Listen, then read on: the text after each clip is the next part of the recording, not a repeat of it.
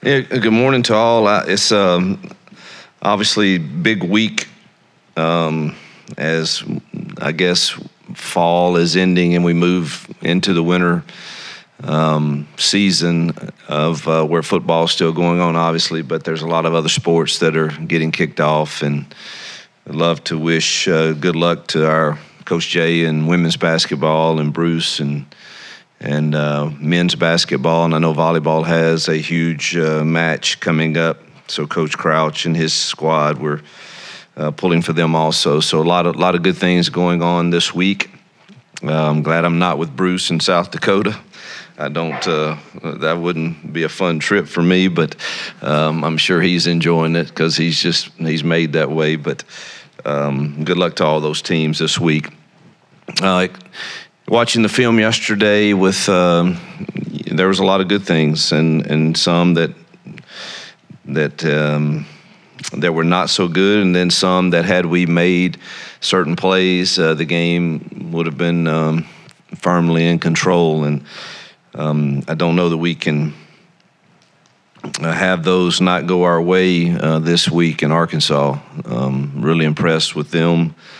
I think they've lost 5 games by 1 score or less to really good football teams, and obviously they're coming off of a big win on the road in Gainesville, and I think they've got a lot of motivation, and it's a very scary team. I think they're doing a really good job. They're really good on defense, stopping the run, and obviously KJ's I've had great respect for him for many years now, and knew him out of high school, and he's a great leader. And they've kind of gone back to playing like they did last year offensively, it appears. So, and they seem much more confident. So we got our hands full with that, excited about winning at Vanderbilt again. Thank our fans. I thought they were incredible, showed up, and really felt like we were at a neutral site game at worst, and really just never had any problem communicating or anything, and I think our fans were just incredible. So we're looking to become bowl eligible. I think that's big in year one. Jarquez has had some good games. Peyton has completed around 70% of his passes the last 2 weeks, and 5 TDs with 1 interception. That was a bad choice, but has been solid, and that's with several drops. Really, I think we had 7 drops is what I tallied after watching the film. So we had 3 scores of 50-plus yards.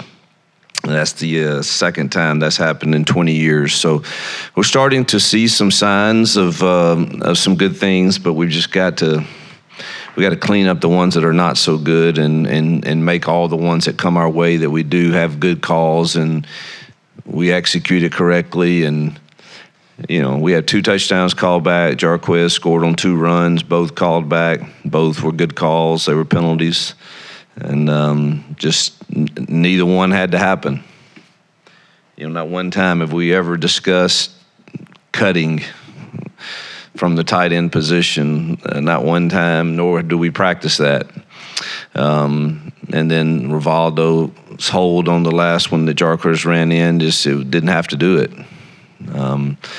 And so we've got to lock in and be a little more focused and clean some of that up, or those will hurt us in these upcoming games.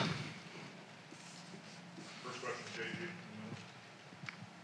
JG. Hey, you said last week that you were more involved in the game planning offensively. Seemed like, are you calling some plays now? You seem more involved in that on the game. Yeah, it's a collaboration. You know, I'm very involved but Monty's calling his share too, and it's a partnership, and kind of depends on how it's going, and you know, but I'm very involved with what's on the call sheet for sure, and what shouldn't be on there. You like a golfer watching putts fall. How important is just seeing plays happen and success on offense, and just starting to kind of believe? Is that a big deal? Yeah, I thought you know, we played with some confidence and swagger last week, particularly the first half, and then you know, got off to a fast start, and was really optimistic about some of the. I really felt good about our. I work hard at explosive plays and the possibilities of those, and really felt good about our chances at having some explosive plays, and we should have. We did have. We had some, but it should have been more. And I think the more we're successful at doing that, the more confidence and swagger that our kids will play with.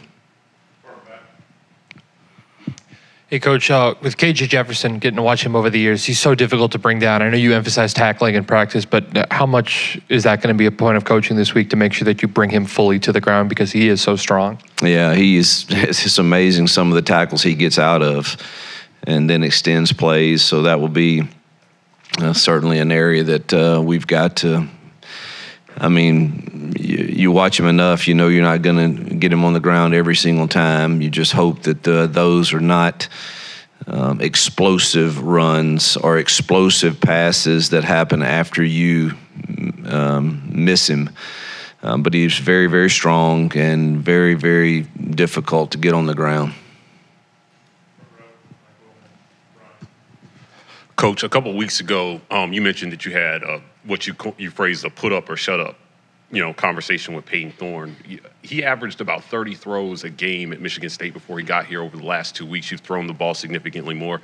Had he expressed any frustration to you about the volume of throws in the game plan? No, not about the volume. We're both frustrated, and we talk openly.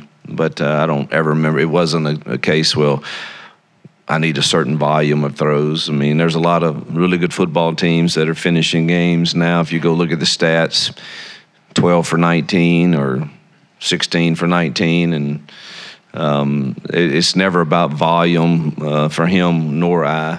It's about executing what the plan is and executing it well and throwing accurate balls to the right spot. So never been one to say it needs to be X amount, nor has he expressed that either. Yes, you. What status of Avery Jones this week, and if he does return, what will be the plan for Connor Lew? Yeah, I don't know yet. I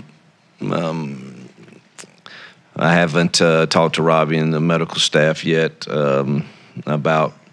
We probably won't know until Wednesday or Thursday what Avery's status is, and Connor still will play some. I don't think him being out the last 3 weeks, particularly when it's a lower leg injury, that he's going to be ready to go out there and play 60, 70 snaps. So if he is available, it still will be a shared responsibility. Here around this time last year, you guys at Liberty went to Arkansas and won that game. I know you said kind of each game you sort of look at your team and motivate them in a little bit of a different way. What do you remember about that day that got them up to kind of have that kind of performance to get that win? Yeah, we had come off of a big win against BYU, and I believe it was after an open week that we traveled to Arkansas. The first thing I was concerned about is my experience in Arkansas in November has not been pleasant. The 2 times we went there when I was at Ole Miss, the weather was atrocious. And I was just thankful that when we went at Liberty, it was actually a nice day. And it appears this Saturday is going to be fairly nice.